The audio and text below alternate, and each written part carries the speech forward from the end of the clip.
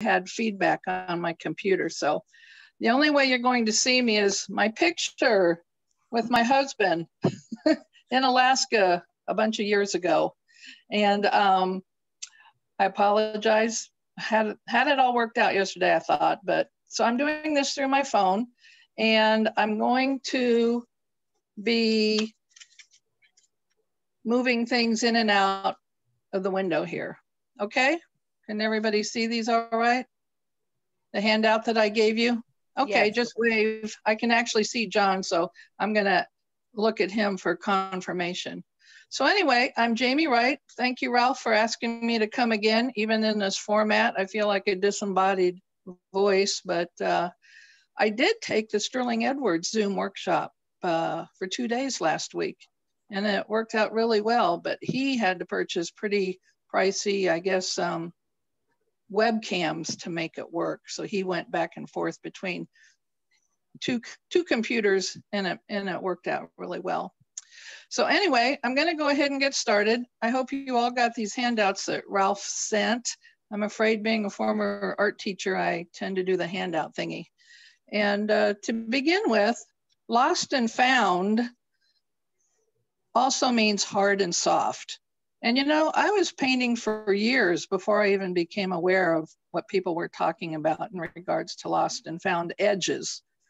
And the reason a lot of artists use them is because it makes your painting more artistic, more creative, more interesting, and it doesn't have that cut and paste feel to it. I know a lot of beginners, since I teach beginners, they really try hard to paint exactly what they see. And usually that's not the most artistic way to handle it. You want to interpret what you see. You want to be able to make it your rendition of what you're viewing and capture the interest of your audience. So using lost and found edges, to me, just gives you more variety. And it's a technique basically, and it can be handled in a number of ways to create these edges that come and go. I think the most profound thing I heard so far about lost and found edges was, I believe it was Sterling Edwards. He said, when you have a lost, soft edge, it leads pathways through your painting for your eye to follow. When you have hard, sharp, found edges, it blocks your view and it stops your eye from rotating around the painting. And I thought that makes a lot of sense. You stop and look at one thing, you try to get to another part of the painting, look at that, and there's no really a good flow. Jami? So, yes. This is Ralph. I have a question. So I've heard somebody say, I don't know who it was, that the hard-edged pieces probably are better used in near the center of interest, near the topic for the painting. Have you found that to be true? Exactly, because you know, when you do a watercolor in particular, you're trying to control the water. So when you want to have a focus, and most paintings have a center of interest or a focal point, you do have hard edges and more detail because your eye will be led there by the softer edges on the outside and around your main part of your painting. So yeah, definitely more hard edges towards your center of interest. And I'll be able to demonstrate that, I hope, pretty adequately. Okay, so Ralph, please jump in so I don't feel like I'm sitting here talking to myself, okay? Okay. All right. Well, so and also other people can ask questions as well. They can unmute themselves. Yeah, that would be terrific. So I'm going to start with just explaining and showing you how I handle lost and found edges. So I'm going to start with this side here, found edge. I do have my tray here. It's my plein air tray, actually. I have a couple little greens, but mostly I mix my greens. I have these brushes, a flat, a round, and a rigger. And then Sterling Edwards last week introduced us to what he calls a blending brush. And it's very hard, bristle, has an interesting handle to grip it. And he uses it for blending and creating lost edges. So I bought one. That's not the same as a hockey brush then? No, Nope, he calls it a blending brush, but I would think it's very similar. These are a little shorter bristles, I believe. Well, no, they're longer than a hockey brush, right? So this is a small one. He has a medium and a large one, exactly the same way. So these are the brushes I'm going to be using. He also had an interesting way. Katie, you took the class, didn't you?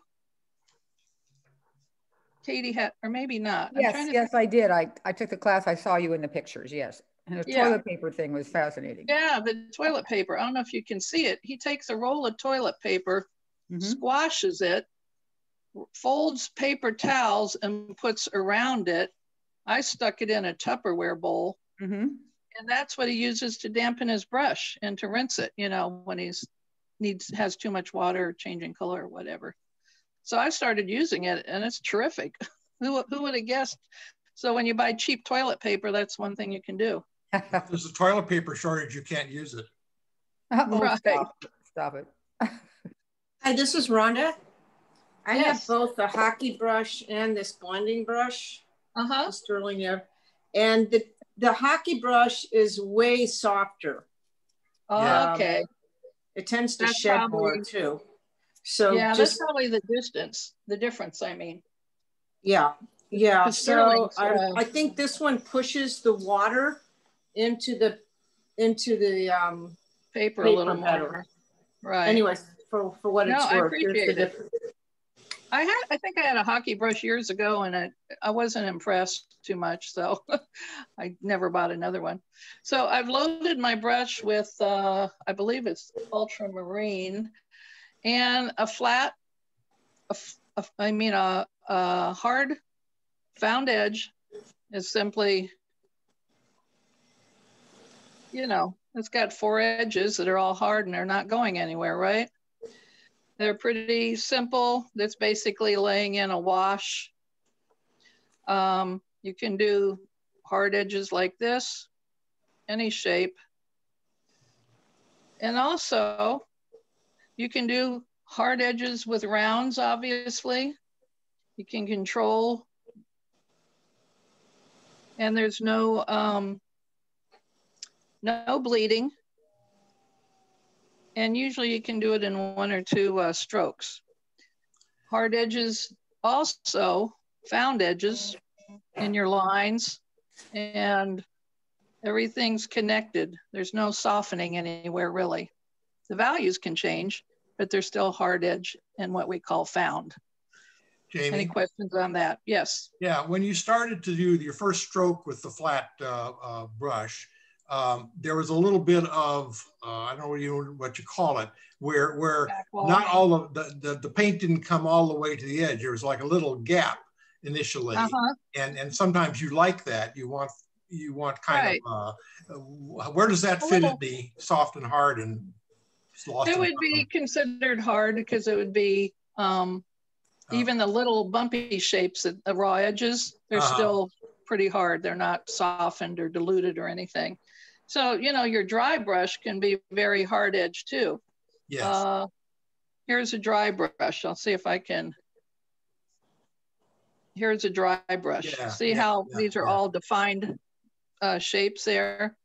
And then if I wanted to soften it, I'd dampen my brush, maybe go over it and bleed it a little. Yeah. Okay. So you lose all those little pits. You softened them with another value. Okay? Okay. Now the lost ones are a little more fun, I think.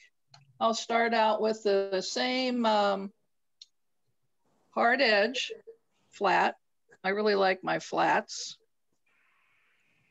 And it's a matter of basically doing a graded wash. And I'm pretty sure you're all familiar with graded washes. Okay. What I'm doing is softening, taking the paint out of my brush and adding some water. And graded washes are really tricky, but it really softens your edge. And it's basically, oops, sorry, I bumped it. Don't get sick on me. It's basically just bleeding it out and softening that edge. So now I have a lost edge right here, okay? And it would continue to let your eye go from here over to the lighter areas. And now I'm just using plain water. All right. Now Sterling Edwards with his brush, he would do a hard edge. And then he would take his blending brush and just start smoothing it out a little bit like this. You'd add a little more water. That was kind of dry. And he said the reason he created these brushes was to avoid a backwash of the color. Now I'm using 140 rough, so it's going to be a little more pitted. Not a bad look though. No, so you have your hard edge and then you have your lost soft edge, all right? Couple of ways to do it, just a graded wash and then using some of your brushes with harder bristles to create a softer edge. With the round brush, you can do the same thing. Let me get my paint on here. I like the S curve. And again, I'm gonna maybe soften it here.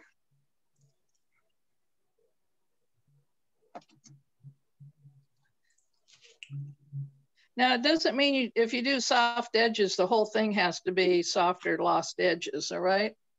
You can alternate back and forth. So this has become a soft edge, lost edge. And this down here, I can keep it hard on the one side and then start softening this side. In other words, bleeding it more. Okay? So this one actually is a mixture of hard and soft. The last one with the rigger. He likes to use the riggers a lot, or liner brushes. And you know, we tend to do a branch like this, like over here. We want it solid. We put in every little branch that we see, and they're all connected. The other way to do a lost edge is to basically leave a space, a broken line. We don't really always have to connect everything. Can you see that okay? Is it light enough? Yes. I mean, dark enough? Good. Okay. It's almost like bamboo brush painting somewhat. And some of you might have taken it. When you do grass and stuff, leaves, little shapes, you don't have to connect it. So these, yes, these are hard shapes, but they're broken shapes. So they can be considered partially lost too. All right, any questions on these lost and found types of line shapes and techniques? All right, John, I'm watching you. Any questions? I'm gonna pick on John because he used to be one of them. I'm used to it. Okay, all right. Now, what I wanted to do is do a landscape using these lost and found edges so you can see the practical application. And you know me, I'm a boring landscape artist. I will try other things and then I seem to always come back to landscapes. All right, make sure this is centered so you can see it. So, sky and clouds. There was how many of you get Artist Network, the magazine, the watercolor artists, and then they have Artist Network online and they send you articles monthly? I hope some of you are familiar with that because they've started doing live streaming demos. Some you pay for, some are free. So there is a man named Johan Volthus. I think I wrote his name in my notes. And he is for what he calls random wetting the paper. So this is dry right now, but I'm just gonna put a stroke here of wet. And this way, when he puts in a sky, he automatically gets lost and found edges because some of the areas will bleed and some will stay hard.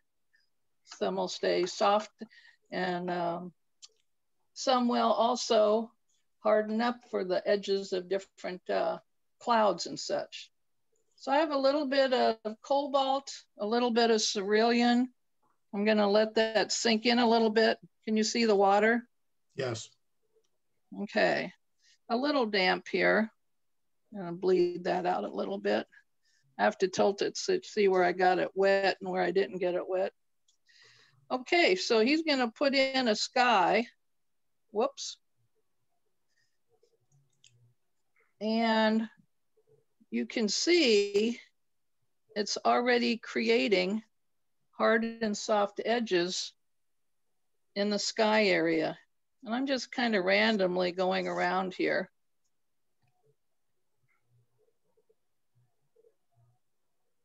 So I kind of have some lighter areas, kind of wispy clouds right here. And then I have little harder areas of white right here. Down here, not so much water.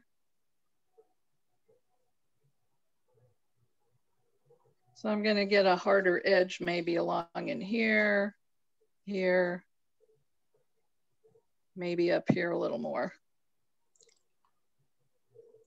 Sounds like this is something you could just have fun with. It really is. And you know, when you were talking about drawing and painting with your left hand, this would be great. You miss an area with water, no big deal. So I got some little hard wispy clouds and I got a nice big soft one here. And if I wanted to make that more white, I could lift some of this out a little bit. All right, oop, look at that. I'm even bleeding my explanation up here. All right, so it's called random wetness. You don't wet the whole paper, you just kind of sporadically go here and there with your wet brush and see what happens. All right, any questions on that? Now I'm gonna shift to the distant hills. Now, distant hills, to me, that's going to be a definitely lost edge. In landscapes, you wanna create the illusion of depth. And so I'm gonna wet the paper pretty solidly, not random this time. And this will be my, I'm not gonna worry about the sky at the moment, but this will be my horizon here. Did get a little wet. Okay, here's the Sahara Desert. All right, and you're dying of thirst, and in the distance you see these beautiful green, rich, wet mountains where you're gonna be saved. Gee, this is hard. I'm used to the audience laughing. Okay, I'll try to be more demonstrative. No, I think we need to laugh once in a while. Thank you, Katie, I think, right? Okay, so what I'm doing on the side here is trying to mix myself a nice vibrant green. And I've used ultramarine and Naples yellow. And I'm also letting the wet dry a little bit.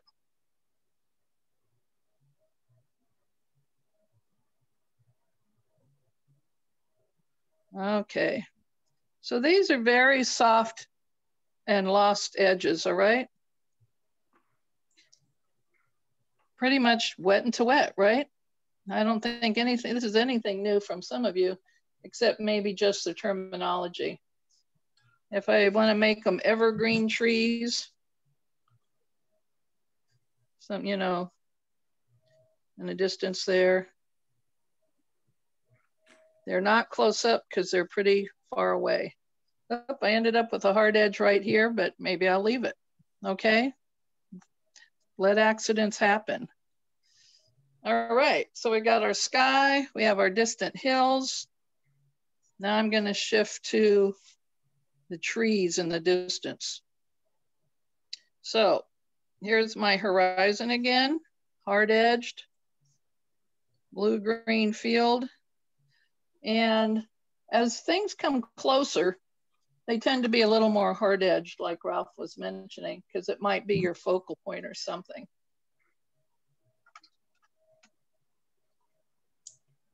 Okay, not as dark as I want, but. Okay, so these are groves of trees. I'm using my round brush. They're closer in. I also like to drop in color even while they're hard edged, because if they're hard edged in the same color all the way across, it can be pretty boring. Okay, see that nice grove of trees there? They're getting closer to me than those distant hills. I'm just gonna drop in some, this is Prussian blue, just to give a little value change for my grove of trees that are found edges, and I did it all on dry paper. How about some credit card scraping? I save that for rocks, but you can do it with like tree trunks. Tree trunks and such. I'm looking for my rigger because I noticed this rigger. I just ordered this one from Sterling Edwards. It was actually in Jerry's Artorama. He sells Sterling Edwards supplies too. But yeah, depending on how dark, you know, if you scratch something and it's still wet, you're gonna get dark lines. You see that? Yeah. If I wait a minute and it gets a little drier, then I can create white lines. You know that? Yes. I always thought that was pretty cool because the wet runs into the groove you've created and you end up with the dark line. If it's a little drier, you can actually scrape the paint away and nothing will run into those grooves you've created. Okay, I think that's kind of cool. Super. All right, so hard edges found, meaning they're not gonna bleed anywhere except maybe into down here at the bottom, but the top where I wanted it to be hard, it's all stayed hard. Okay, now this was that Johann's thing, the tree foliage. He would go back and do, this is the tops of trees. He would do this random wet thing again. He would actually push the brush. I was kind of cringing thinking, oh, the poor bristles. But he's just making it very randomly wet. My brush is a little dirty, but you can see the wet areas on the paper. Okay. All right. So let's pretend that the light's coming from this direction. That's my arrow. Whoop, I got a hard and soft arrow there. I'm gonna keep one side of the trees pretty light. Now you see how I ended up with these hard edges here, and here's a little soft, and here's some soft, here's a hard, here's hard.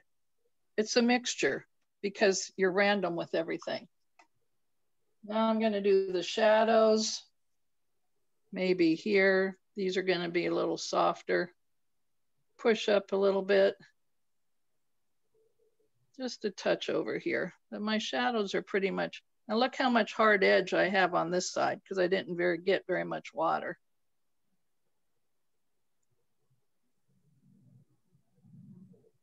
Okay? Yeah. It's all on a skinny tree trunk. So my point is when it's random, when you wet the paper randomly, you're gonna get these soft edges. You're gonna get found and lost and found, lost over here more in the middle. I guess I put most of my wet in the middle because look at how that all ran together. So these are a lot of lost edges. Everything has a sharp edge, pretty found. If I don't want everything that detailed and that found, and I want to soften things a bit, I'll just add some water with control. Just bleed it out a bit.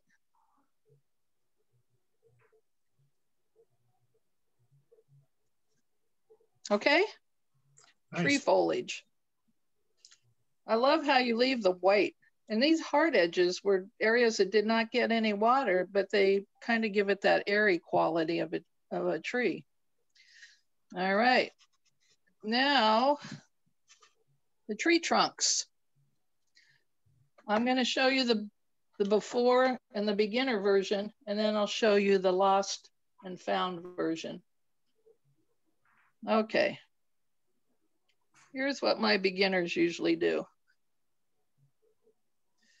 They connect everything. Everything's hard. Everything's connected. Yes, you can drop in more color, which is cool. Whoop. But it's basically all found edges, right? There's nothing wrong with starting up, breaking it, and having lost edges in there. You know, I might come back later and create a negative space around my tree.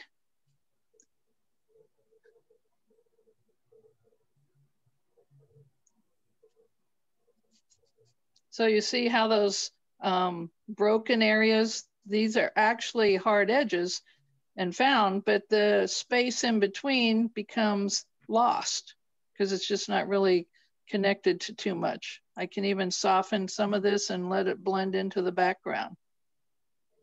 A lot of negative space going on, negative painting too. When you do smaller branches, like I was demonstrating, let the line break. You know, let them float out there. Because you know what? The human eye does a lot of work and connects things for you. Whoops. All right. Super. Found, hard, a little bit of both, but mostly lost edges. Okay. Good. Any questions on all these components? I'm looking at you, John. Are you awake? Yeah. I can see like 3 people, and John and Ralph are one of them. Okay, so what I'm going to do is go ahead and combine all of that into a landscape. And I apologize, I'll be shifting my paper back and forth so you can see it. I drew it on a horizontal piece of paper, but for the life of me, I don't know why my camera is only showing me vertical. All right, so I'll do this part of it here. I don't know if you can actually see the drawing or not. It's very light. So, all right. I'm gonna move quickly because one of the things I love about watercolor is the quickness of it. Whoops, guess who has dirty water? So I'm doing the random wetting of the sky. This is my sky. All right. And one thing about skies, and I'm going to get to it later, is do you understand what I mean by zenith? When you look up into the sky, the darkest part of the sky is way above your head, the top that you can see. And as you get closer to the horizon, it becomes lighter. And in watercolor, it's the same. You can really create a nice sky with it being darker at the zenith, the top of your page basically, and then lightening it as you get closer to the horizon. Okay, I'm not letting this dry a whole lot, and I apologize for, let me see if I can bring my light over here so I'm not always in it. How's that? Okay, I've got a fully loaded brush and I'm doing my sky. I'm just going side to side. And I'm going to basically have some wispy clouds. I'm not going to concentrate on really big clouds just to get. And you can see where the wet is creating soft edges, lost edges, and the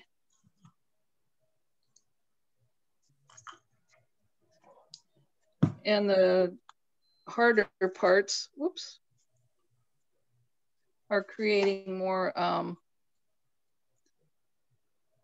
openings. You can see the translucency of the white paper showing through. I didn't mean to get 3 clouds stacked on top of each other, but then I'll just take this and create a horizon with the distant hills. Okay, can you see a lot of that? Mm-hmm. You see how it's darker up here, and then it gradually gets a little bit lighter as I get down the horizon.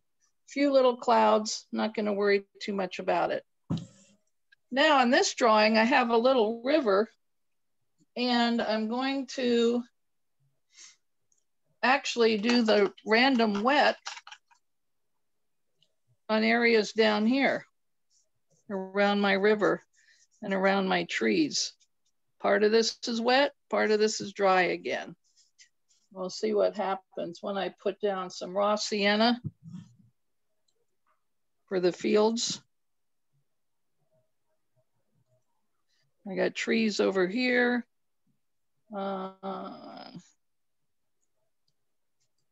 This is a wheat field. Is that coming across okay? Yeah. Yep. Let me get it up a little higher. Okay.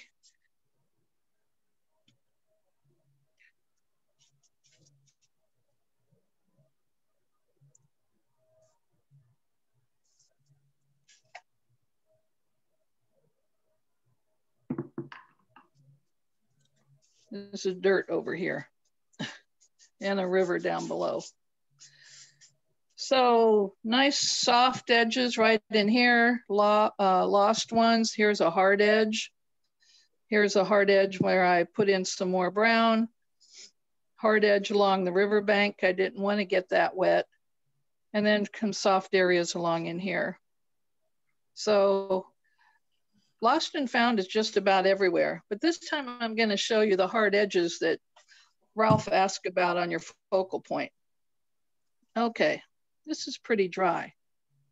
By the way, I'm going to stop for a commercial break. You see this hair dryer? It's called a Ranger Heated Craft Tool. Sterling Edwards showed it to us, and I went out and got one down at Dick Blick. I really liked it. They're like 28 bucks, I think. But it's quiet and it's hot and it dries your paper super quick without blowing the paint and the water around. And so I've been using it on and off, but this actually dried pretty quickly, so I don't need to use it. Okay, end of commercial break. Now, I'm going to soften my distant hills. Can you see them a little bit back here?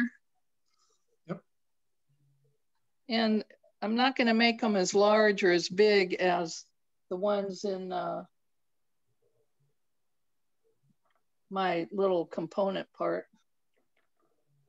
Let's see, needs to be a little more blue. Make them a little blue-green, hazy. Whoops, sorry. Definitely wet on wet, hazy hills in the distance.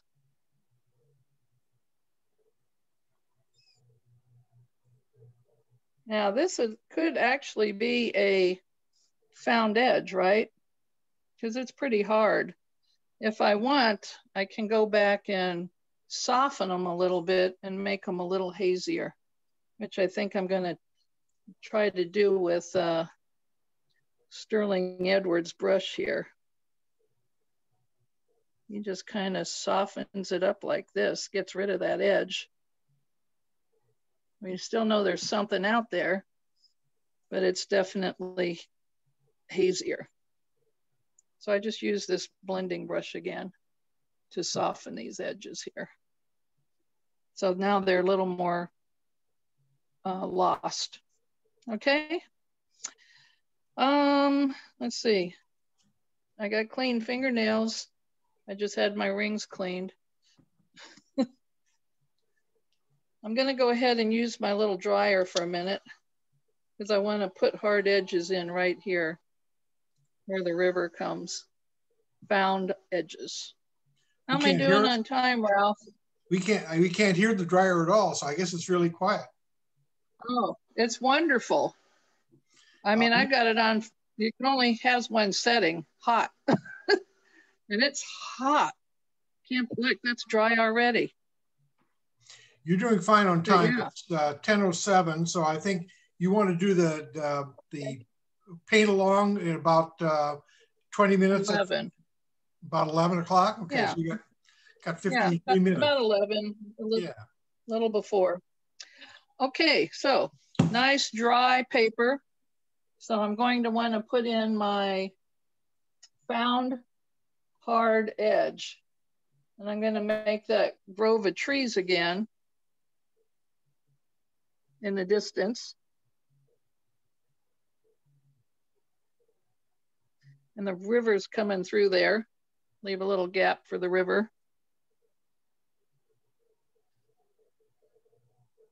I'm leaving these because these are actually kind of my tree trunks. So I'm doing a little negative painting.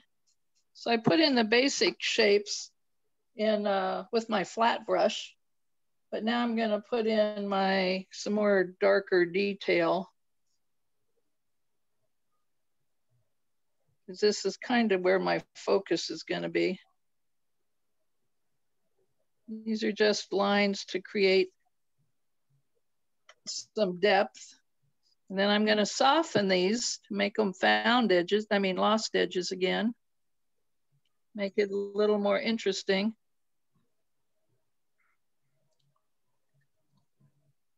Okay, I'm getting a lot of that. This is turning out to be a more vertical painting. Okay, I think I'll drop in some super duper dark green too. Is that a technical term? Super duper? Yeah. Yeah. Just some more variety so it's not all blue, and let that bleed.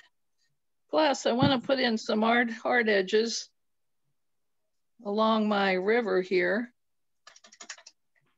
And then I'm going to rinse my brush, and I'm just going to bleed those out in the area here around the river. Okay, everybody with me so far? Yep, we're here. Okay. I actually love watercolors. I just, I went to California Western. How many of you remember that school out in Point Loma? When I was first introduced to my first watercolor class with Calvin Fortbrook. Who remembers Cal Fortbrook? Wonderful watercolorist and instructor. Anyway, he got me hooked. Okay, so I have a really hard edge here because I want it to lead up to my focus, which is going to be here and the tree hanging over, and letting some of this bleed into the fields in the distance there. Okay, so I'm going back and forth from hard and soft, lost and found edges. In order to pull this area of the tree groves closer, I need to maybe darken this a little more to pull it away from the distant hills there. Okay. All right. Now, obviously we did random wetness here, random wetness here, hard edge, found hard edges along in here, soft, lost edges for the distant hills. And I am going to let this kind of dry a little bit. So now that the sky is dry, I'm going to randomly wet the trees up here with my dirty water. My husband's at the tennis court putting blinds on the clubhouse. My dog is sleeping, so I don't have anybody to go change my water. Okay, random wetness. So let's see what happens. I'm gonna make my tree limbs, my tree foliage, really yellow. Kind of on the left side again, because my light is coming from the left. Okay, just big clumps. And if I end up wetting some of the blue, it's automatically changing to green. So I have some found hard edges here and some soft edges here, just based on the wetting of the paper. Now I'm gonna go with the green. Just on kind of on the right sides of things. Look at this, isn't that cool? Just, you got your bleeding for some lost edges and some hard against the sky, some found edges, some more soft.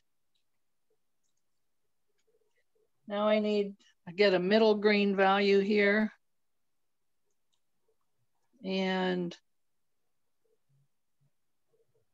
I'll take it right off the paper up here.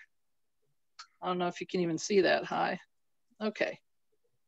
Now for the third darker value, I'm mixing my ultramarine with my green that I had.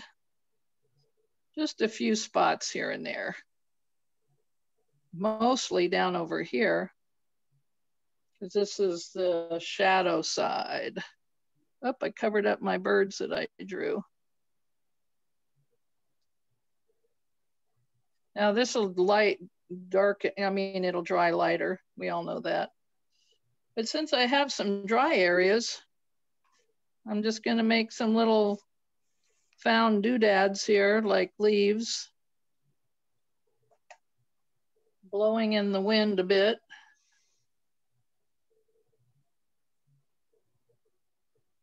Hanging down a little low.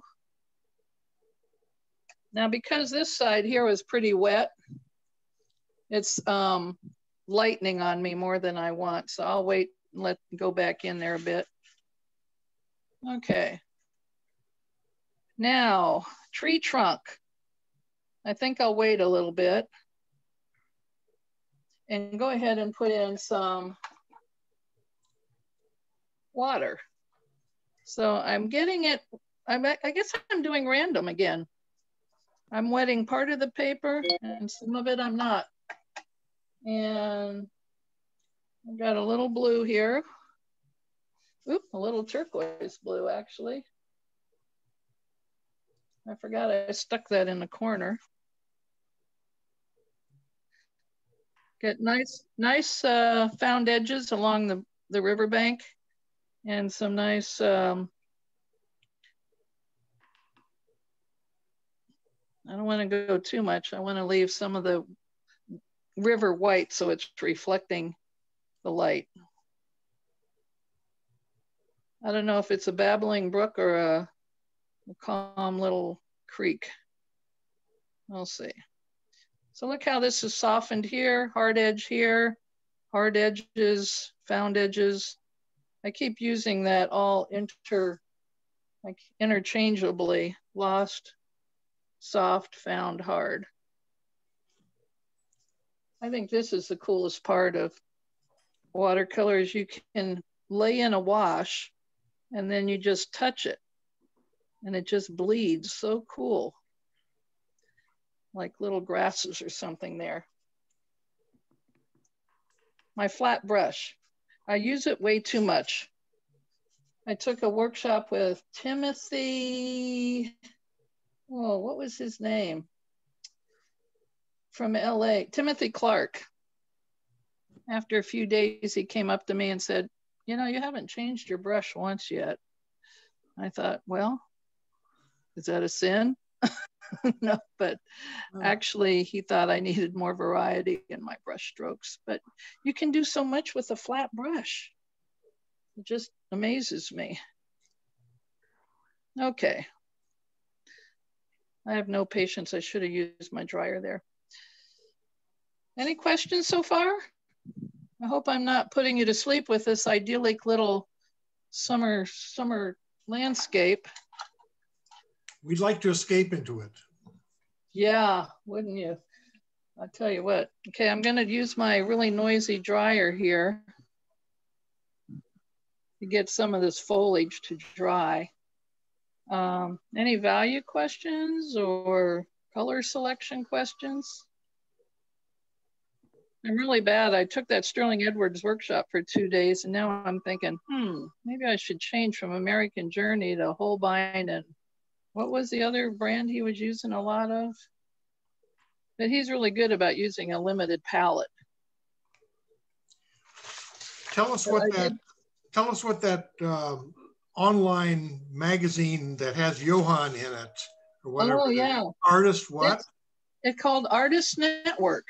Artist Network. And it's free. Artist Network. Maybe it's Watercolor Artist Network, but if you get the Watercolor Artist magazine, which I do, just got an issue the other day. Somehow from that magazine, I ended up signing up for the Artist Network online. And gosh, about once a week I get articles. It is Artist Network, because sometimes they're pastel, sometimes they're acrylic, and sometimes they're trying to sell you videos and books. But a lot of times there's really great articles that are free. And it says read more, and it's all free under the title of different articles. Look at that, flying saucer. Now I'll obliterate that with my trunk. Okay, so now I'm gonna do the tree trunk. One of the best wood colors, I think, is cobalt and burnt sienna.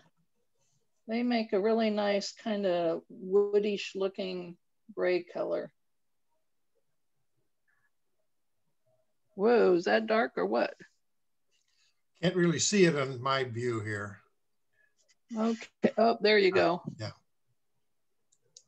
Now, so anyway, this Johan guy, he had a free streaming on some of his trade secrets for landscapes. And it was pretty informative. You know, the whole random wetness thing is his bailiwick. So what I'm doing is using the edge of my brush to do found and lost lines.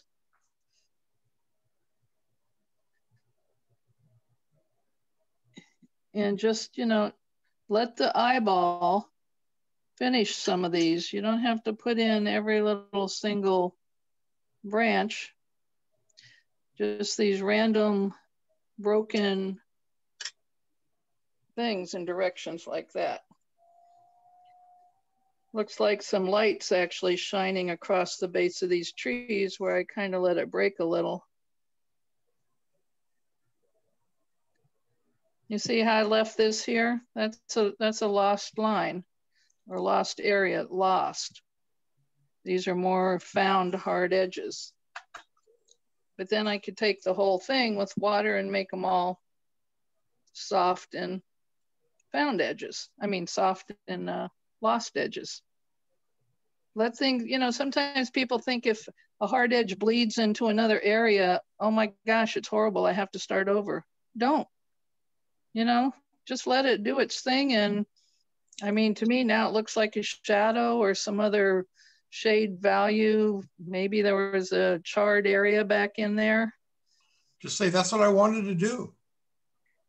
That's what I planned. Yeah. So they don't always have to be connected. All right.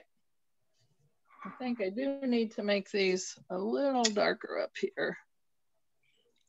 Maybe we'll get some branches going down here. I could go all day long with my little crisscrosses. Okay. Good. Random wetness, lost and found, hard and soft edges along in here. Now I did say this was a nice sunny day, so I'm gonna put in some pretty dark shadows there. And then to make it connect, I'll put some of those same color up in here. Maybe the shadows actually even going into the water. Now, you know, I didn't plan this. I'm just playing. Here's my reflections in the water, kinda. Okay, you see that? Sorry, I probably did all that off camera. You think I'm done? Close. Close. Okay, so the last step basically is what they call the calligraphy. I like to take my brush, split it a little bit, and do little grassy things. You see those? So these are definitely some hard found edges, but I want my focus to be back over here where the river's coming, whoops, where the river's coming down. So I'm gonna darken that. Maybe put some over here. Just a dark field now. This is my focus. And I'm gonna darken these trees again a little more detail over here. Where they're coming, where the river's coming through. Pretty dark along in here. Maybe some little doodads. Maybe there's a fence. And a couple of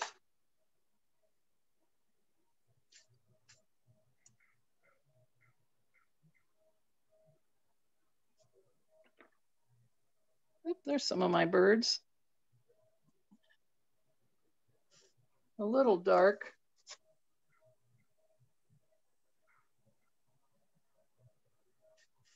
Okay, get my dryer again because I want to put a fence thing along in here because it's my focus area. I'm not too worried about the trees fading out, the tree trunks, because that's not really my focus. My focus is where the river comes out from the tree grove in the on the horizon or near the horizon. Wow, this thing dries fast. That's already dry. I don't even need a Santa Ana.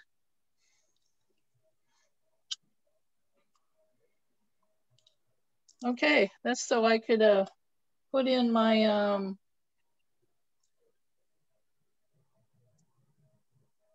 you guys all think you're on a cruise ship the way it's weaving.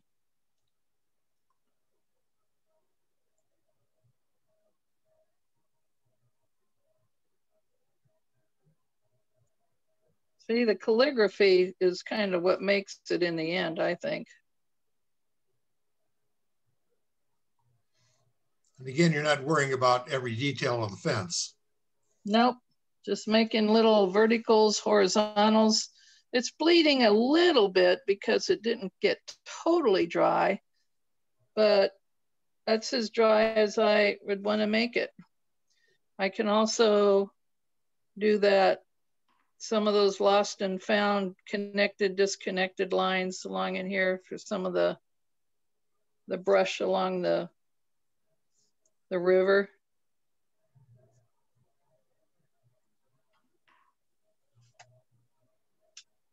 These are found but disconnected with little lost points in between. And it looks a little hard edge, so I'm going to soften it up again.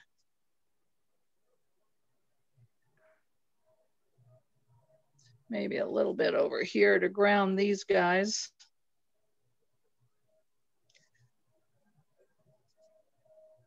Maybe some kind of rocks over here.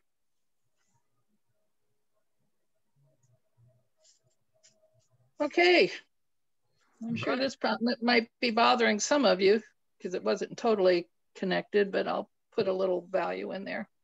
Okay, questions, comments? Anybody want to unmute and put me on the spot? I was a little bit worried when you started and made the center of the image so dark, and I thought, well, gee, that's kind of far away. Shouldn't that be, you know, with some atmospheric perspective? But now I see what you're doing. You're focusing on that area, and the rest of it, it's all kind of just there, right, not really dominating the center there. Mm-hmm. But technically, I started out with this full sheet of paper. See? Oh, I see. Okay. So my focus was originally in the lower right, kind of, which if you follow the rule of thirds, your focus will be in the top left, top right, lower left, or lower right quadrant. So I had started out with this being my lower right quadrant. And you have harder edges, like you said, and you have more contrast between values where your focus is.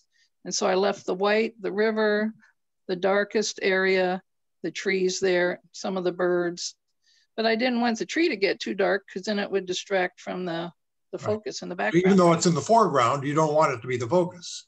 No, and it doesn't always have to be that way. You can, you know, move your focus around even in landscapes.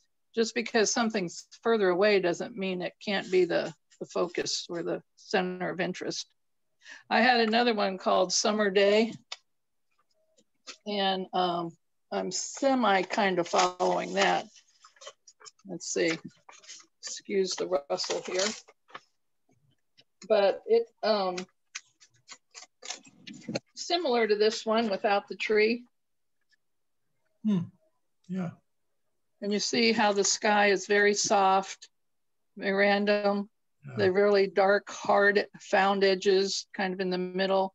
And then everything, the white path leading up to the distant trees.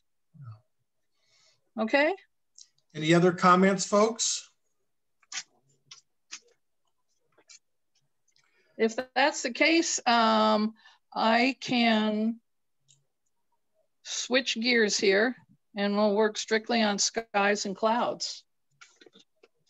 Any last minute questions about lost and found edges? Okay, I expect. What were you going to have us do for our exercises? Okay, well, next I'm going to go over the skies briefly and cloud colors. And then we're going to do a few skies together a little before 11, okay? Okay. So what time is it now? It's now 10:29. Okay, so I got a good 20 minutes. So if you have your handout, or if you got the one that looks like this, we're going to do some cloud perspective really quickly, and then I'm going to do some different skies. But if you'll give me about 2 minutes and reach and change my water, since my lab is ignoring me, my Labrador, he's not going to get up and go change it for me. I'll be right back. We're poorly trained. Yeah. So 2 seconds, I'll be right back. I'm going to get some coffee.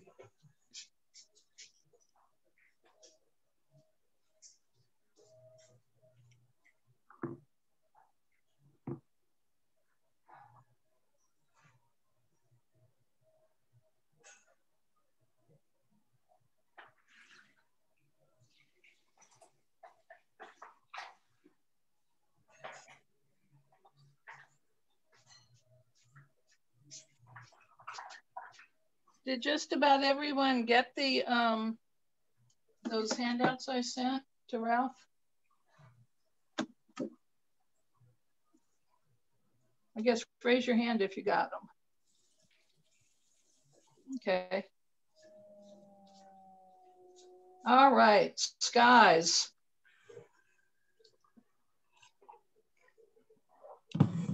With my paper towels. Oh, there they are.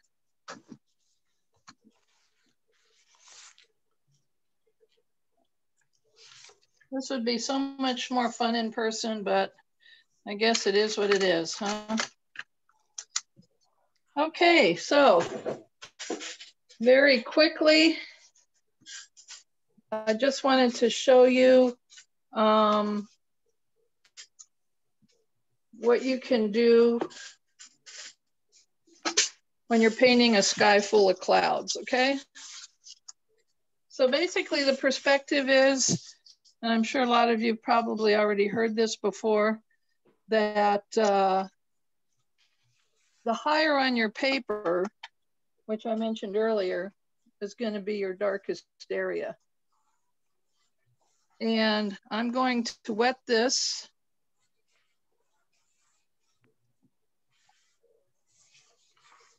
And your clouds are bigger at the top of the paper. And as they get closer to your horizon, they're going to get smaller. So I actually drew cloud shapes.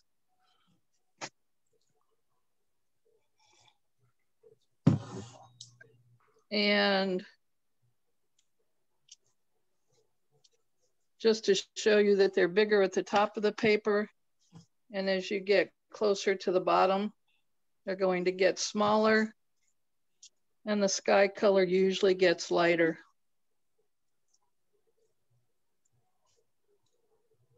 Normally I would do the random thing for wet, but I just wanted to make sure I didn't cover up my white clouds this time.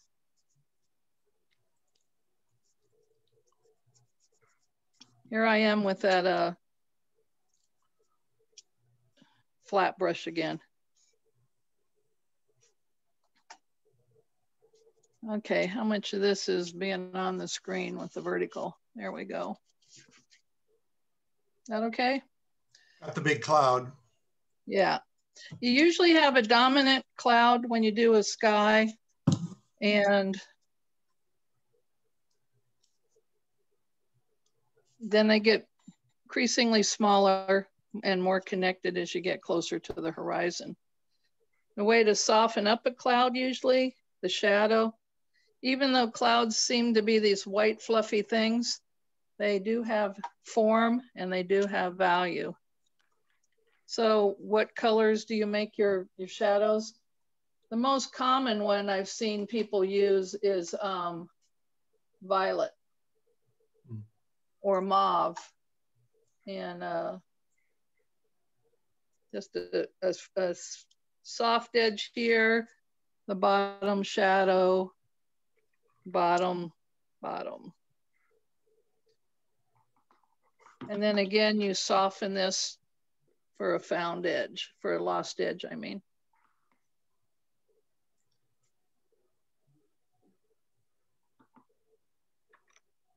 Okay, they're limitless colors you can use for clouds and skies and colors. I did send you some mixes between, what was that? The combinations. Yeah, the alizarin and the Payne's gray. Yeah, that's a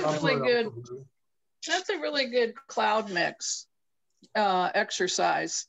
You take burnt umber and you take ultramarine blue, and you use more burnt umber, a little ultramarine. Here, 3-2 portions. This one, half ultramarine, half umber. This one going the other direction. 2/3 more blue and less umber. And then the last one is just a touch of umber with more of the ultramarine blue. And you can get some different cloud colors that work really well. The other one is Payne's gray with alizarin crimson, or I use neutral tint, either one's fine. And then this one, just the gray rainy clouds with the burnt umber and the Payne's gray. Okay, so that was, I think I included that when I sent things. Yes. So again, here's your sky, there's your horizon. Any questions on that one? Pretty cut and dry. I think sometimes, even though that tends to be the perspective rule, we're always welcome to break them, right? That's a boring line, isn't it? Let's put a little house there. There's something to break it up, a shed, a silo. We're in Kansas. Okay. Look at the distance you've created already, the perspective. Okay. Skies. I have I'm going to use 1/8 sheets. That pretty much fits the bill, right? And we're going to do different skies. I was going to do them horizontal, but now I guess I'm going to do them vertically. Okay. So the first sky I wanted to do was just your basic summer sky with blue. And I'm going to do 6 of them really quickly. And then I'm going to ask you to tell me what 1 or 2 you want to practice. So first thing I'm going to do is take my dirty blue water. Whoops. Do I get docked my pay if every time I bump the camera? Just may get people protesting when they look at the video. Okay. Uh-oh, that's right. Forgot it's a video. Okay, so summer sky, wet into wet. I did the whole sky pretty wet. I'm trying to keep it pretty dark up here. And then I'm just going to gradually, I'm almost crisscrossing it a little, bringing that blue. Now I'm going to add some cerulean because it's a little lighter. Steady, back and forth.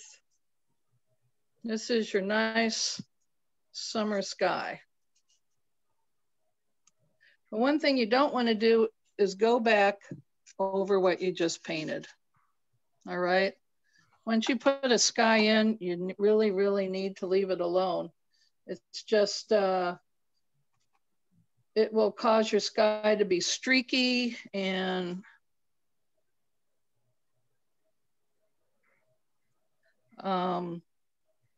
you'll end up with all these white lines.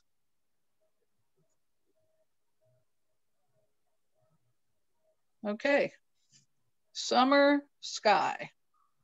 All right, number 1. Plus, when you put in something on the horizon and your sky's still wet, you get that really nice lost edge for the distant. But look, here was a hard found edge right here that came out really nice too, kind of a combination. Okay, number 2 sky is going to be, get my list here, starting to throw things around. Where's my list?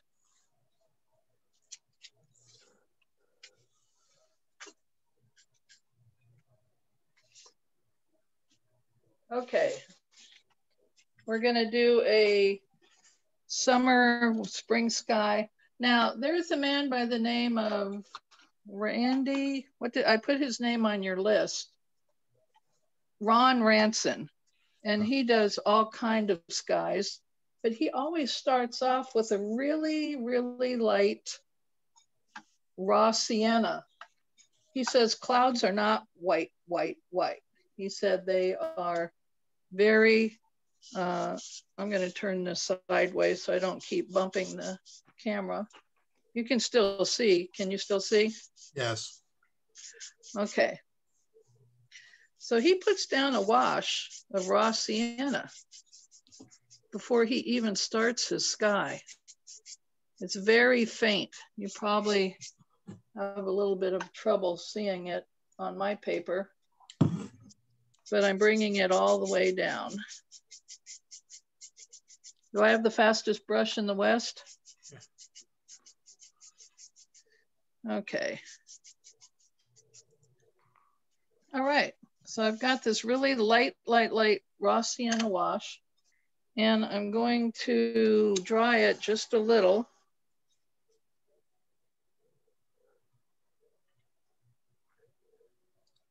And this time, I'm going to use strictly cerulean blue. It's a pretty standard. And I'm going to just negative paint a cloud or 2 in here.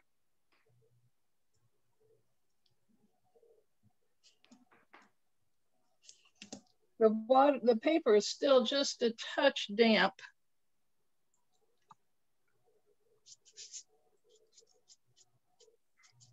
This is my big cloud.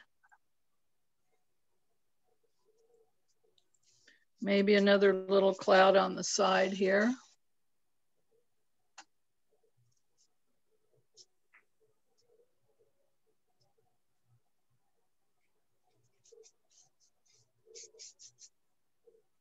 And maybe a little darker up here at the zenith again. Not much, but just a little. Okay. And then while it's wet, I'm going to use a little bit of alizarin crimson. I'm mixing these all on the side over here. Alizarin crimson with a touch of neutral tint. Just gives it a little gray, pinky color. Definitely hard edges, right? So I need to go back and soften them a little. I know I'm kind of rushing this, but I'll show you a final result. It's much better.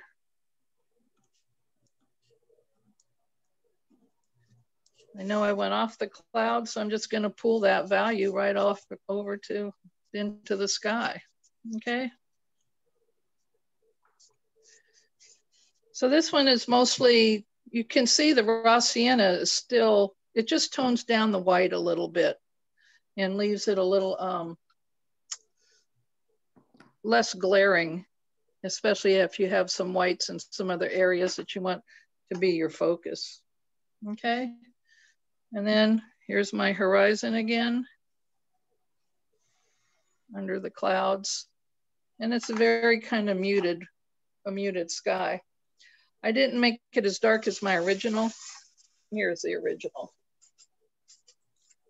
Can you see the alizarin and the neutral tint makes a nice little gray violet. And then just the big puffy clouds. And the darker cerulean.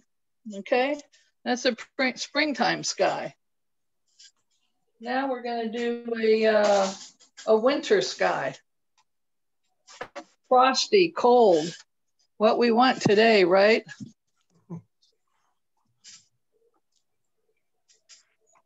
Okay. Guess what the ground is going to be? What color? Raw sienna? Actually, it's going to be snow covered, so I'm only going to leave it white, just white. So what I'm going to mix for a winter sky is basically neutral tint and cerulean. Now that's going to make a nice gray. And then when you water it down, it becomes very frosty and cold looking. So I'm just going to do this on dry paper. I'm not even going to wet my paper at all. It's just going to be across the top. Let's see. Can you see that gray blue?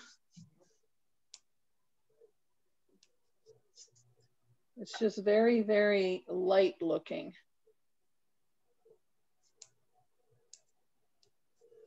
Maybe a little cloudy. So raw sienna and a little bit of cerulean.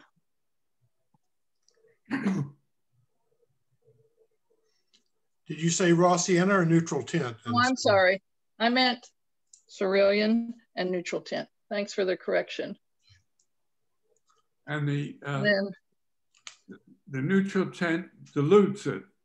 It dilutes it, definitely. And I'm using quite a bit of water.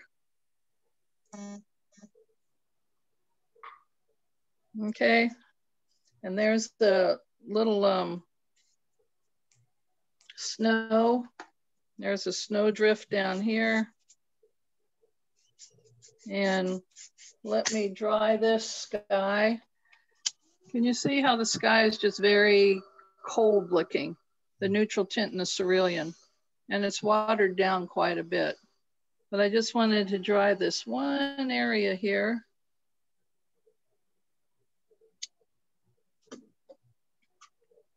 Just to put in a little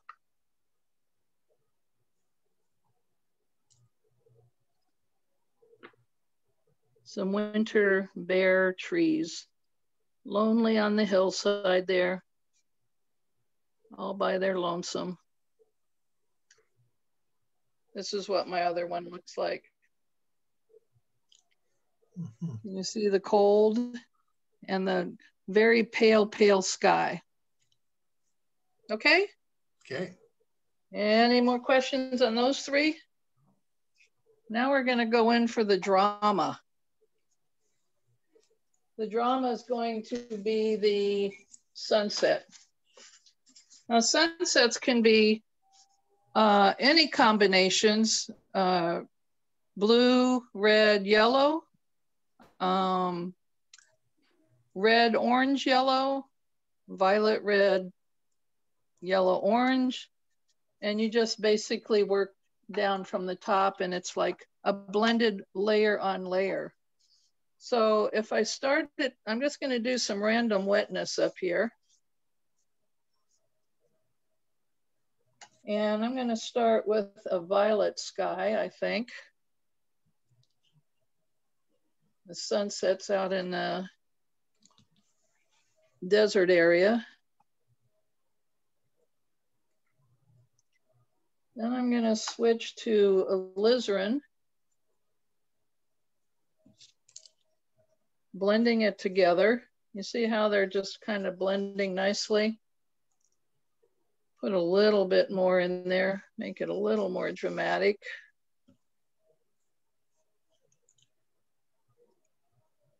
Put in a few little streaks of red as we get further down. Now I'm going to switch to cad orange, blend that in. This is pretty much all on dry paper with a wet into wet. And then down to the horizon where the sun is actually here. Look at that sun. But we're just going to see part of it. You can go back in and you can put in streaks while it's wet to give it that more, the clouds are low. I'll put in some of the red streaks up here.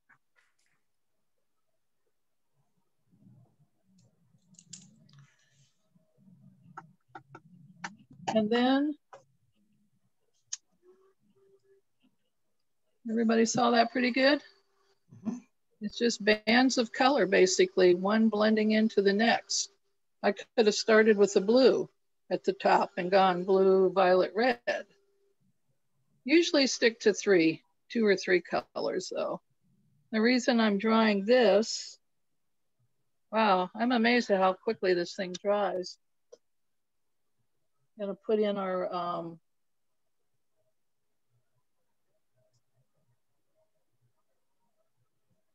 Valley of the Gods. They're different rock formations.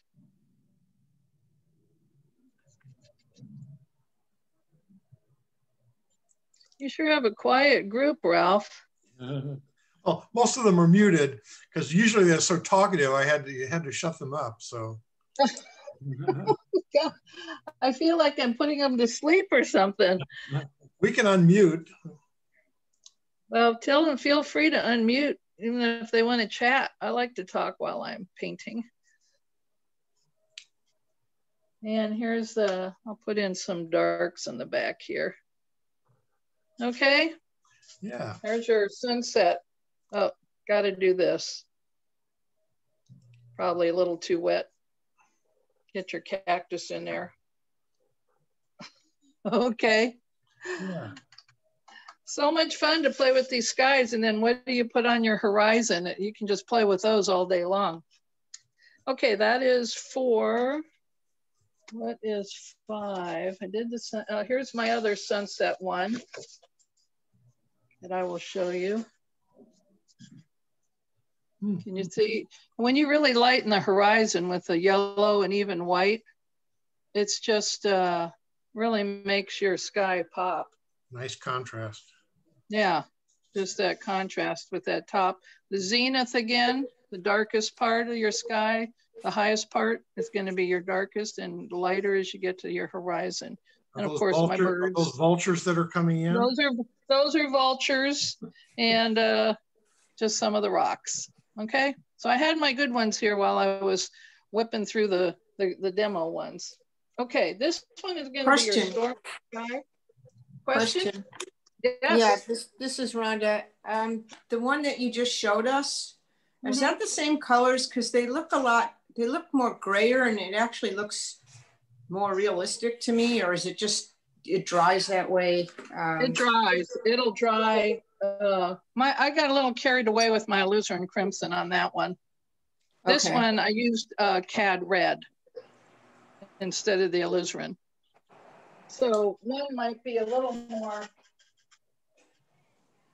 dramatic and the other one maybe a little more realistic. Plus I use purple. See the difference? Yeah. So again, your combinations can be anything and everything. My favorite artist that I was telling you about, Rachel Sloan. Here's some of her blended skies. Can you see her blue to yellow? Yeah. This one, just two colors she blended. Very subtle. And then very subtle. And then this one actually went the other way. The values never really changed. Here's the yellow, the alizarin or cad, I'm not sure what she did. And then the bluish violet. And then it's still lightest on the horizon here. So some of her skies are real interesting too. Okay, so I'm gonna do a cloud one, a rainy, stormy cloud. Those are the fun ones. And this one actually will start out with a, it was so nice to get your question, Rhonda. I thought I was in my room all by myself, except for Ralph and John.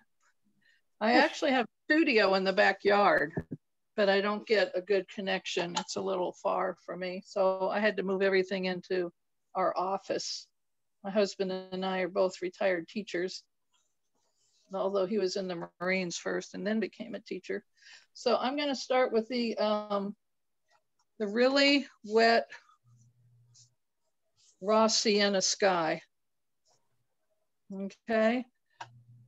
These I really have a lot of fun with because they actually become streaked washes because the water will just carry the color in whatever direction you tilt your paper. Now I am painting on a flat board right now, and I'm gonna get a little neutral tint in here to make it a little more gray, especially at the top here. So I'm using neutral tint and gray. Hi, this is Rhonda again. I don't have neutral tint. Do you have another suggestion? Payne's Gray. Do you use Payne's Gray? Not usually, but I do have it, so. Yeah, I started off with Payne's Gray for years, and then I started watching Keiko Tanabe and the way she whips around with her neutral tint to get all of her shadows and really moody skies. So I have both, but I really like the neutral tint. It's a real more transparent gray, and Payne's Gray tends to be more opaque. So, but either one is fine. So on this one then, I'm going to mix, where's my sky? Here it is. I'm gonna mix a little bit of neutral tint or Payne's Gray with alizarin crimson, just to get a really gray, almost, I don't know what the color would be called, reddish gray. They're like reddish gray. Yeah, like that. Yeah. And you just kind of let it run together. I'm gonna make the clouds a little smaller as I get closer to the horizon. Archie, be quiet. That's the dog, sorry. Not your husband, eh? That was your husband. Oh. And I'm gonna take a little bit of, because this is actually drying under the lights pretty quick. I'm gonna take a little bit of my bottle here and spray it just a touch, because I want those to look like this rain's coming down, like in the desert or something. Here's my brush. And then here's my ground again, my hills, whatever, under the clouds. I can go in, this is still a little wet right up here, but I could go in with a little darker alizarin.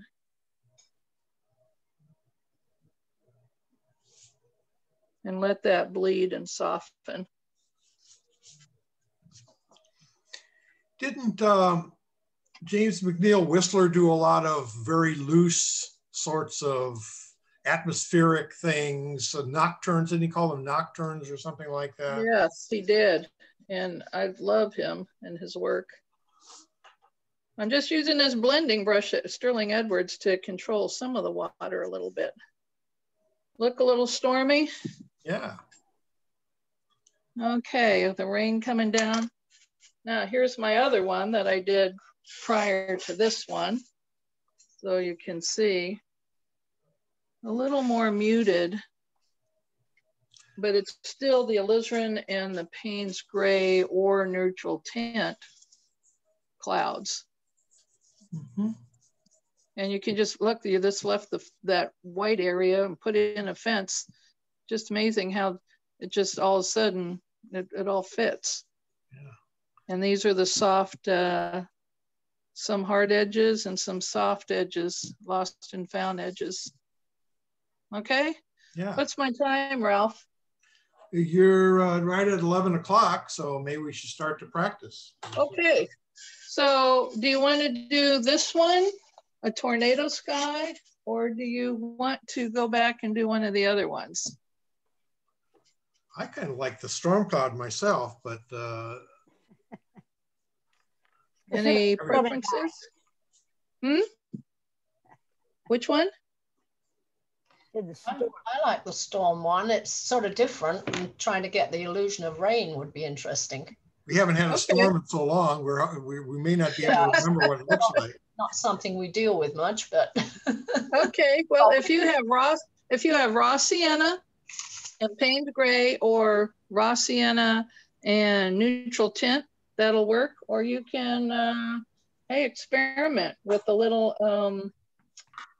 I'm thinking maybe you could mix a little alizarin with some ultramarine or Prussian. Whoa, that would be dramatic. Actually, this is what this is. This is all wet into wet. And then this was the Payne's gray mixed with the ultramarine blue. But first I had put in the yellow, you know, the sun and a little bit of the blue sky left before all of these tornado clouds start coming in. And then what makes it look more tornado-y is the way, the direction all the grass and the trees grow or are blowing with the orange. Okay, let's do the storm one. So get a 1/8 sheet of paper, and you can do yours horizontal or vertically. I'll choose to do mine vertically. That's my only option. And I will draw in pencil wise. Where did I hide my pencil? You draw your horizon in the middle, right? So here's the bottom of my paper right there. I guess I should show you the bottom. We'll work from there. And we'll just put in kind of a curvy, kind of a hill line. I'll do mine really dark so you can kind of see it. All right. And I'm not bothering to tape down my sides because I have such small paper. But make a nice puddle of raw sienna. Okay, we're gonna start with the raw sienna. Let's see, need more paper towels. Oh, I was gonna show you Hazel Soane's storm clouds before I get started. This is called Learn Watercolor Landscapes Quickly by Hazel Soane, S-O-A-N. And I marked her page here. Now her storm clouds aren't raining yet, but look at how she left so much white around her desert rocks. And then she brought in some of the violet with the Payne's gray or neutral gray. So I imagine she left the white, put in some soft, you know, blues, like the random, wet this area, and then dropped in some of the mauve and the grays. Isn't that beautiful? She makes it look so dang simple. And then here's some of her color combinations for different skies and clouds. How she bleeds them together for soft edges, lost edges. Okay. All right, so mine might be a little dirty, but let's go ahead and wet your whole paper with clean water. And mine is a little dirty, which is probably a good thing so you can see where I'm putting the water. I'm just using my flat and I'm going back and forth and getting that paper wet. Right up to the top of the paper that you can't see. Pretty wet. Okay, so do you have your raw sienna mixed? I mean your raw sienna puddle? I always put puddles of color on my tray so I can, my palette, so I can get to them quickly. Little vertical just to make sure it's blending in.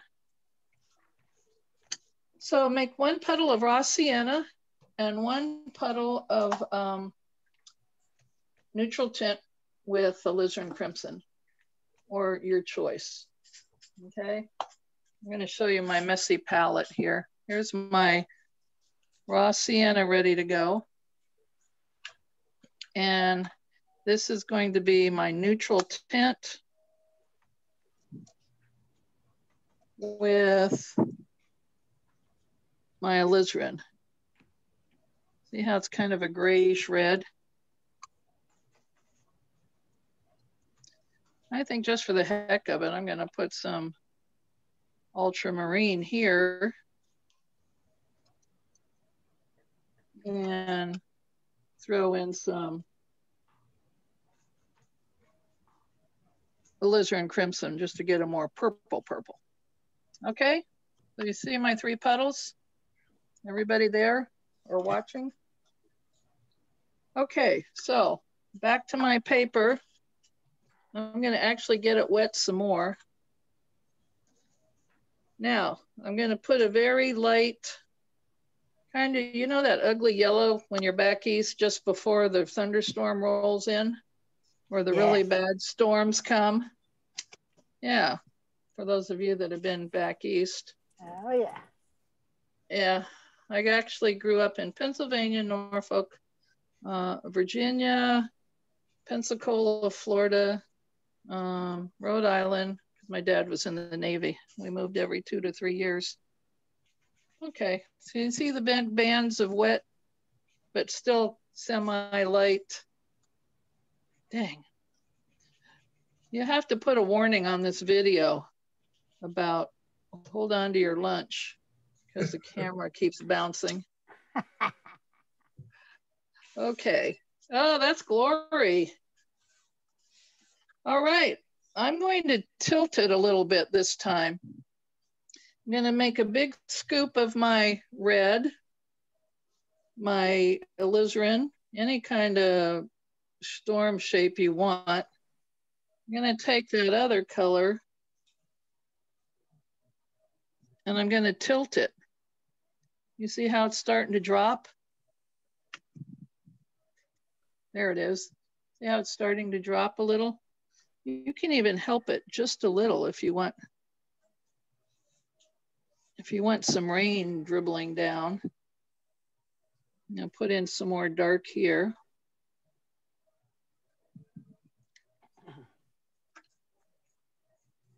Put in another cloud here. It's closer to the ground. Now I'm not going to go over here because I want this one kind of going that way. I don't want them stacked on top of each other.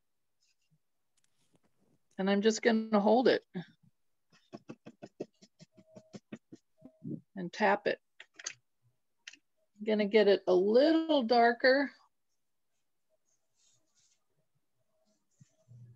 Just drop in some more and let that trickle on down there. And while it's wet, you can still kind of go in without leaving any wet white spots.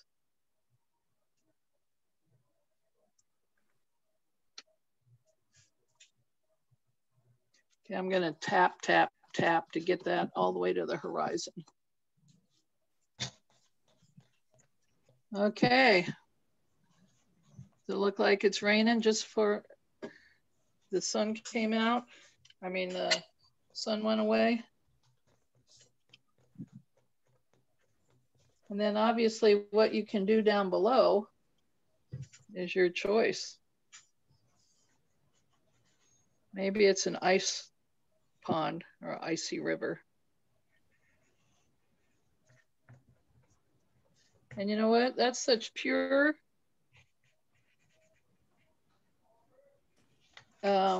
neutral tint. I'm just going to put a dab in there and shake that around a little. You ever use your finger? No. Spread that out a little.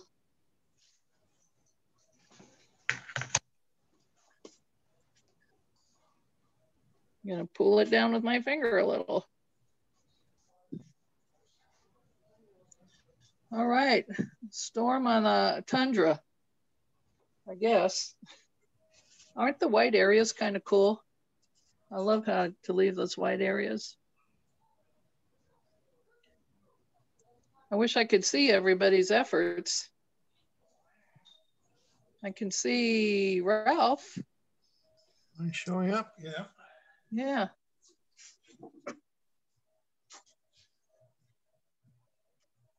How about you, John? Hold yours up. I can see John. Working at it. Oh, very nice, John. Wonderful. You got two big clouds. They look like one's under the other. Maybe put a third one to the right or something. I've got a small, I ran out of paper, but oh, that's okay. Let your cloud run off the edge. Who else can I see here? Oh, Glory, I can see you. Yeah, but I can't see the computer and my drawing board. They're opposite sides.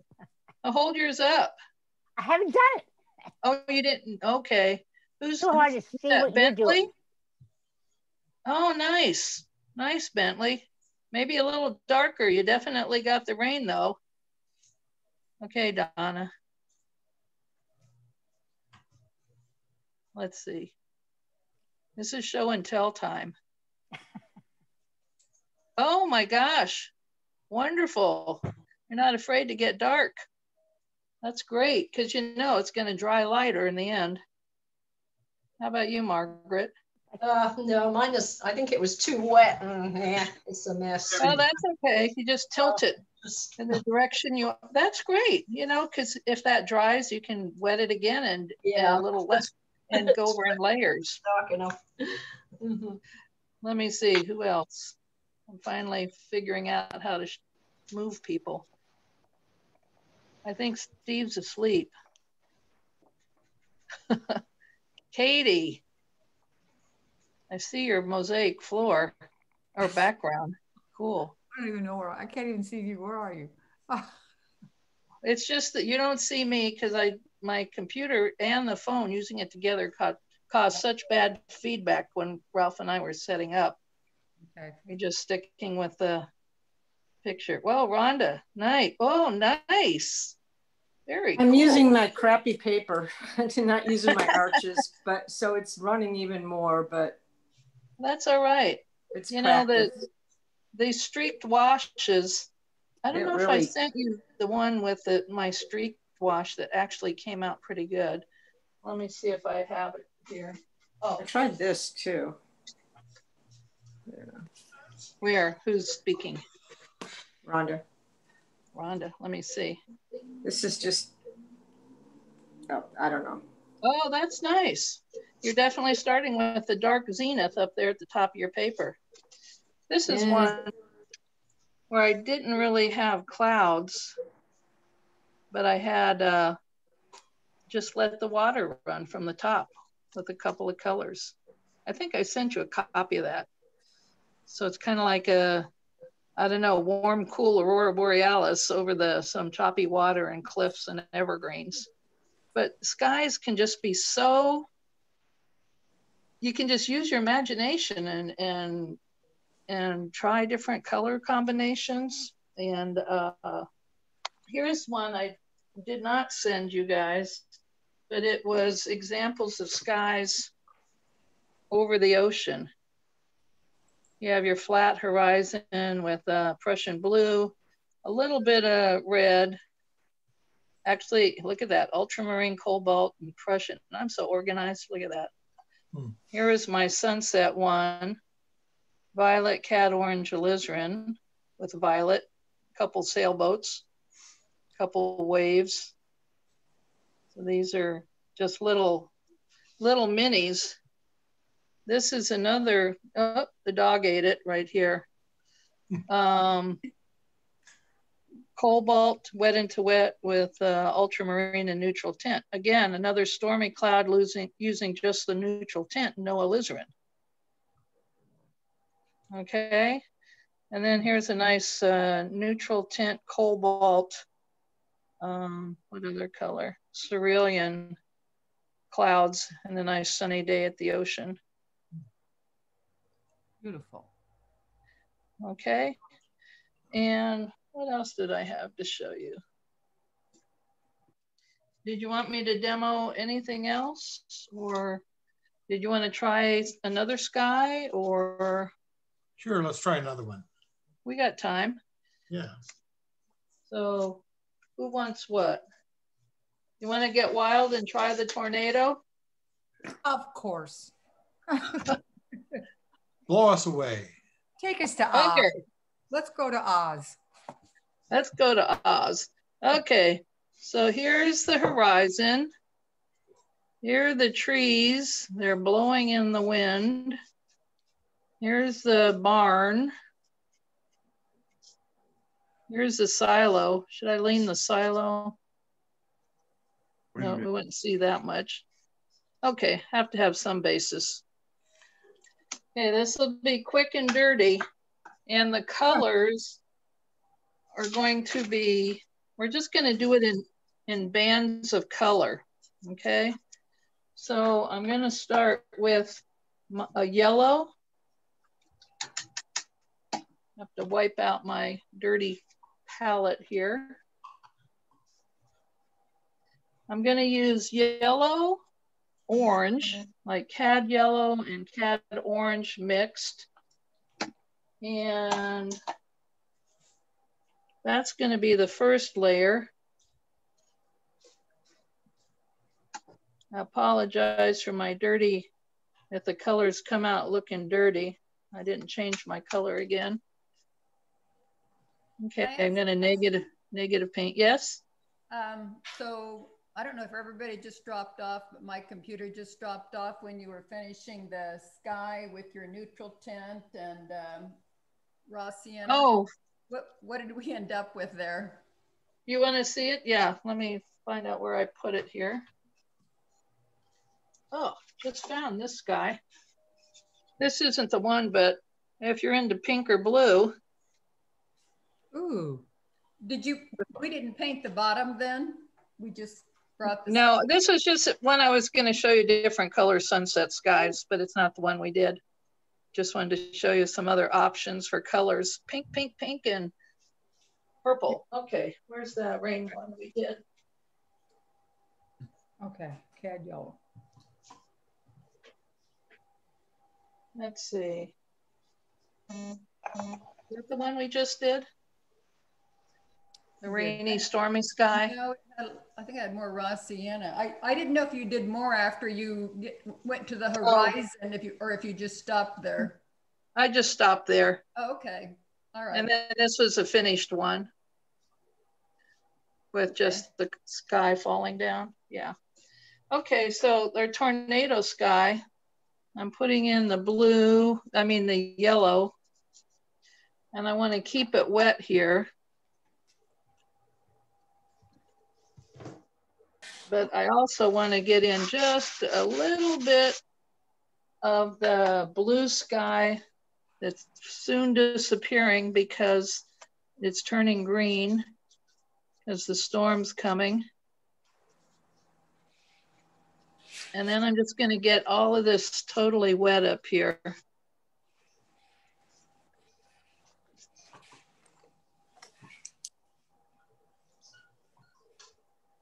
Okay, this is super wet. So I'm going to take at the very top some neutral tint.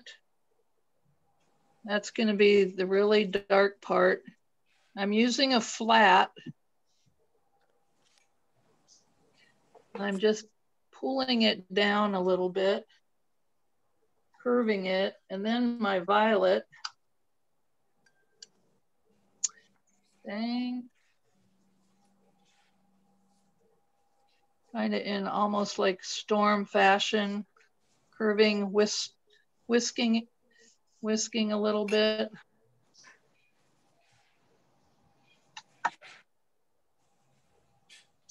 And normally you wouldn't go quite this fast, but since time is of the essence, and then I'm going to put a little red violet here and bring it down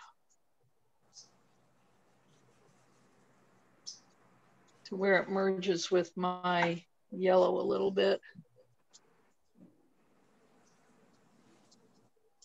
Last color I want to put in is a little bit of orange.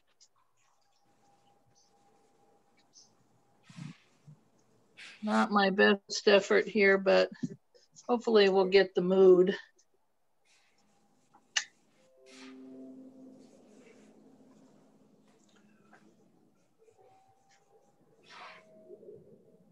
The clouds are coming in, especially over there. Okay, does that look ominous? Yeah, scary. So that was neutral tint at the top, blended that in with violet, and then a little alizarin crimson mixed with the violet, and then orange to help kind of blend it all in. And I just kind of kept going with these sweeping motions, make it look cloud-like.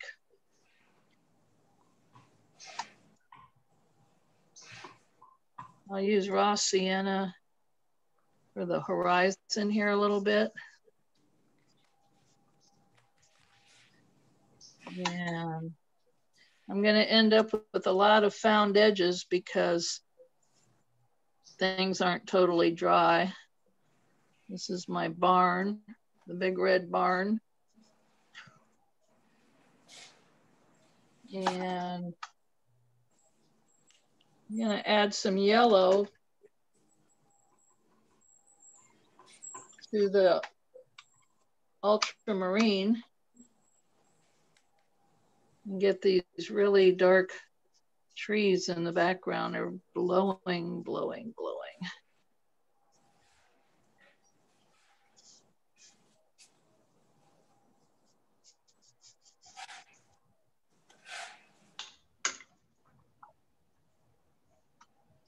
Then the silo will be a little, what color is silos? A little gray, white.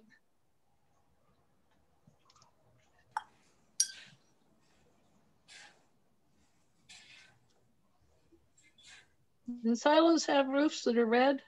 Oh well. I don't know. Doesn't matter.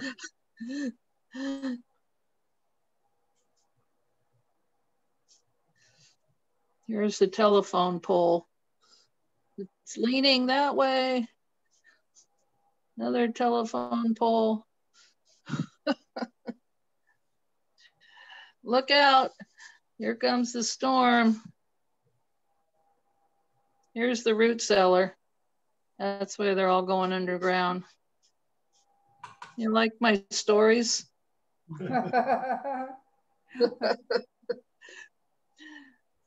Okay. I love it. I think I sent you pictures of all of these so you can, you know, try them at your leisure. And oh, and here's the birds. They're trying to get out of the way. Here it comes. They're getting a little fuzzy. Okay. Let's see, 11:23. So, oh, wow, that's a nice one, Ralph. Yeah, I don't know, but I can see that. Scary to me. Well, we were going in for drama today. Oh, yeah. I showed you the simple little sunny ones. Who else has one to hold up? I know I kind of rushed through that, but I didn't want to cut off. We don't want to think too much about these things. We want to do them. Right.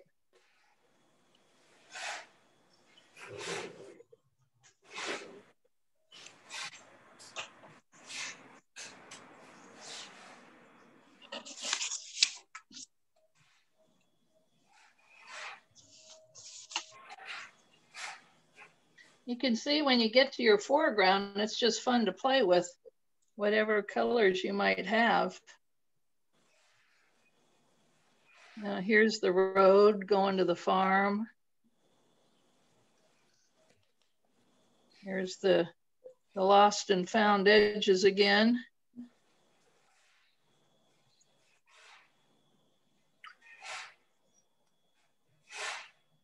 I tell you, if I can't finish a watercolor in a couple hours, it usually doesn't get done. Folks, I think I'd like to do this kind of thing the next time too with Luis. See if he'll agree to let us paint along for at least, 15 minutes or half hour or so. And also you may want to rig up a second device to, as I have, to show your artwork. So think about that. It's easy enough to do. Basically, you just connect up to the Zoom link with both devices, and then you can rename your device whatever you want. I called mine Ralph's Art Cam, so forth. But I think that would be handy to do. That way you wouldn't have to hold it up. But anyway, whatever you want. There's the tornado sky with the foreground a bit. Yeah, yeah. Looks like southern Louisiana or something these days. Yeah, those poor people. Yeah. I know. Okay, well, if you have any questions, feel free to call me. I'm in the San Diego Watercolor Society directory. Let's see yours, John. Hold yours up. Here's John. With a windmill. Oh, good idea. Hold, I like that pop of, hold it up a little higher, John. I couldn't really see all of it. The pop of red. Yeah, yeah. Whoa. I'm going to have to leave everybody. Thanks. Okay. Everybody, thank you, Jeremy. Thank you. Well, I hope you have fun with dramatic skies now. Okay. Yeah. Thank you. We're inspired now. Yeah. Okay, Ralph. Thank you. Sorry about the feedback sound with the other computer. Sharon, you have a comment? No, just wanted to say thank you, and I enjoyed the class, although I was popping in and out a lot. But hey, I did the same for everyone. Good to see you. Thank you. Okay. Bye-bye. Good going, Katie. Thanks, Jamie. Thank you. Thank you very much. Thank you. I'll get my iPad fixed. Fun. Hi, Donna. Bye. Okay. Bye. Thank you, Ray. Okay. So I'll be sending out the video or letting you know about the video in a few days. Okay. Okay. Thank you, Ralph. Okay. And we don't forget the warning. Okay. We owe you money, so I'll pay more money. Actually, we're doing pretty fine, but if you haven't paid in a while, I'll take some more money. You said $105 we need for Louis. We're pretty close to the limit now, so okay. I think I'm waiting for Glory's check. Haven't received that yet, Glory. Okay, cool. Okay. Bye-bye, folks. Bye-bye. Thank you. Okay, bye-bye.